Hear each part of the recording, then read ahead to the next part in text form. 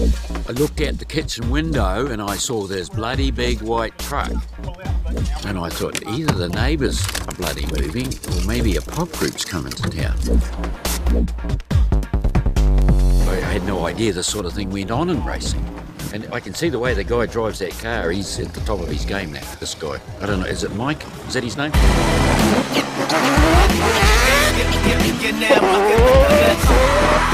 We are at the base of the Crown Range, which is a pretty picturesque and iconic piece of road that runs between Queenstown and Wanaka. Pretty frickin' pumped after that first little run. For a 50% run, was. I'll tell you what, it's done what about 1 billion people probably wanted to do on that piece of road. It's got to be the best bit of road in the country. It's a road that they don't shut down very often, so it's pretty sweet to have this opportunity and put Mike through his paces on it. Original drifting, how it started in Japan, was racing over the mountains, and exactly that was just going so fast that the cars would break traction. Okay, so what we're doing now is we've closed the road at both ends. We're just making sure there's absolutely no public and making sure that everyone's gone, really, because as you can see from the film, he's going too fast to have anyone anywhere near us. There's one zone where it's like rock wall, so trying to get as close as I can to it. That time got maybe a little bit too close. Nothing about it. Spray can won't fix. Just a light kiss. Yeah. So the ones that were really working with that section we got going where he'd overtake us just coming into that corner. So we've got a range of cameras. We've got a Cineflex up in the sky on the chopper. Yeah, occasionally he's dragged off the helicopter, which doesn't happen very often. But I guess when something's got 4 rotary engines bolted together, it's probably going to have some horsepower.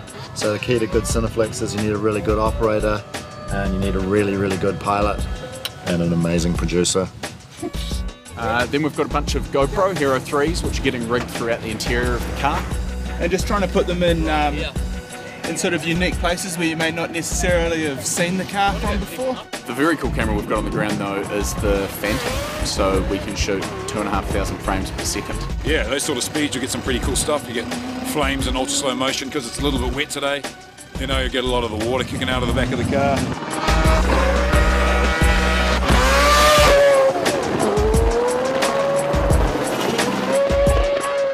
Then we've got Ben Ruffle, our DP, is shooting on a Scarlet camera, and he's getting on and off the chase vehicle.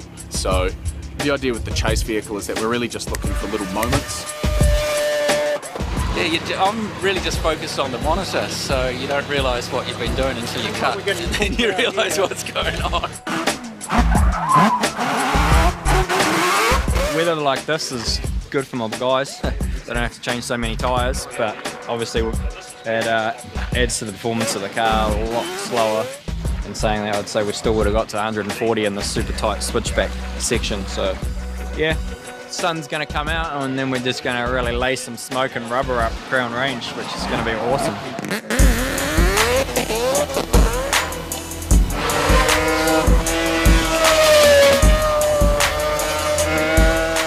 Now obviously with dry conditions it's super fast. We're running a 4:3 ratio in the rear end, so we're maxing out 232 kilometers an hour, so it's freaking, this is the fastest car's ever been on a narrow road with bush and paddocks and cliffs on each side. It does make me a little bit nervous.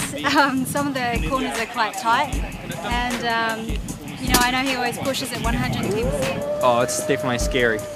Yeah, it's the adrenaline is just pumping the whole way. Oh yeah, it's a dream.